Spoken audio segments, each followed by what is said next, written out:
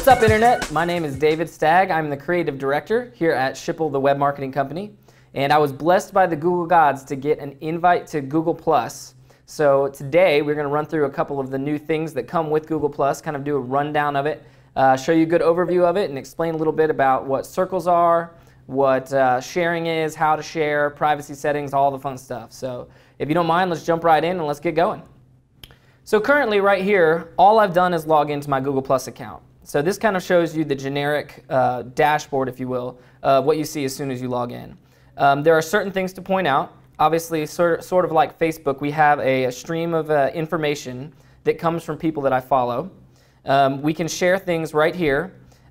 We can also share things up here in the right-hand corner. It's effectively the same box and does the same thing. You can see over here I have in my circles where I have friends that I've already added to my circles. And the cool thing about Google+ is that the way that Facebook uses lists, Google kind of uses circles, and it's centered around the circles rather than like Facebook where it's centered around friending people. Lists are kind of a part of it in a way to differentiate what you want to show different people. Now, Google does the same thing here with Google+, except the whole entire application seems to center around these circles. So let's start there.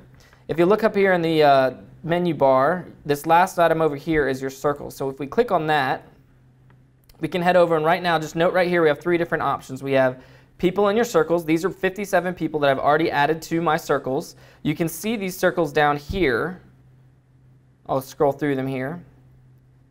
But you can also check out people who've added you to circles. So you can see anybody that's added me to their circles.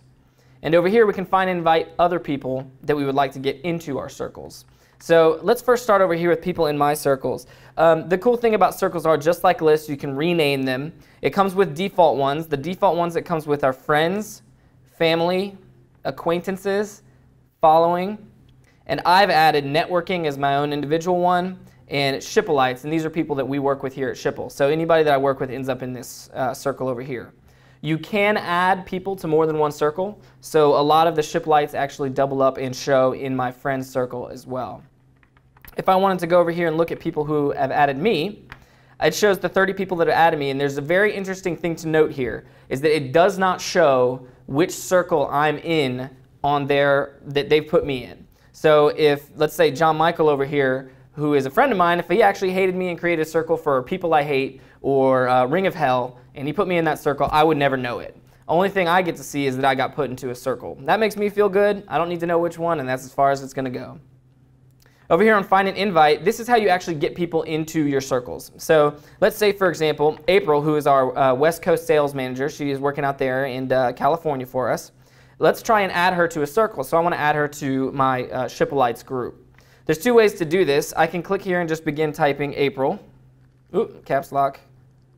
And it will actually find her, and I can click her, and it will ask me which circle to put her in. So I can click Schipulites, and if I hit save, it would put her in there. Now that's not nearly as cool as this, which is what everybody at Google wants you to do, is just drag her over into your group and drop her off. My wheel spins, she gets added, see the +1 happen, and she disappears from my list of available people to put into circles. Now if I wanted to keep putting her in circles, I could do that again. You'll see that now it shows her as in my Schipulites group. But if I click here and also want to put her as a friend, I can do that and hit save. It goes through and does its thing, adds a +1 there, no problem. Let's go ahead and close that, and if I try to add her again, you'll see that now she's listed in 2 circles as opposed to just 1. So that's kind of how you add people into circles. You can rename the circles just like you would any other one. So if I wanted to change acquaintances, I could just click on it. Right here I have the option to rename it. I can change the description. These, once again, all come from default out of the box from Google+. And I can add people directly to it there. Obviously, I haven't added anybody into my acquaintances yet, as I was just playing with it. Right here, you can actually create new circles. So if we click over here, Create Circle, we've wanted to create a new one called Sports Fans, like that. I can actually, if I didn't want to pepper everybody with my posts about the Houston Texans or the Houston Astros, I can actually keep a running list of sports fans and instead just submit that, share things to that circle instead. So I know that my brother, who is also in my family group, loves sports as well. So I'm actually going to add into this sports fans list. You'll see he jumps up right there. And my buddy Miguel, he also is a sports fan. So let's go ahead and add him. So you can see that I've added him. They're showing up here on the screen. Do I want to add anyone else? No, that's good for now. Those are 2 good people to have. So right now I'm going to do create circle with 2 people. So it's going to automatically create that circle with those people in it as we go on here. And there you go. You can now see that down here I have a new circle called Sports Fans, and I can always go back and change it, rename it, do whatever I want with it. So that's kind of circles in a nutshell. Things to notice once again are that most of Google Plus circles around these circles rather than Facebook. It has lists, but it's more of a way to keep people segregated. You really want to start to use your circles in Google Plus and try to mess around with them and get everybody into a circle and organized first before you start doing your sharing. And I think that's what kind of Google wanted with it. I'm going to actually head back to my home page right here.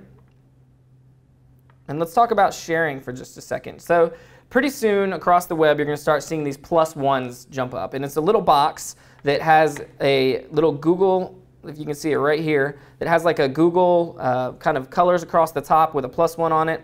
You'll see them on Google searches. You'll see them. You can now embed them on sites, and we'll go through that a little bit later. But what you want to do is if you like that, it's like Facebook like button. If you like whatever's going on, you want to +1 it. And then those +1s show up on your profile so people can see what you're out there looking at and enjoying.